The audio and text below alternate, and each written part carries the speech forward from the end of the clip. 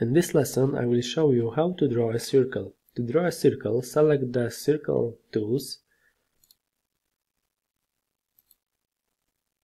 and then select Circle Diameter command. Now specify the radius of the circle and enter here 5 and select reference point as middle.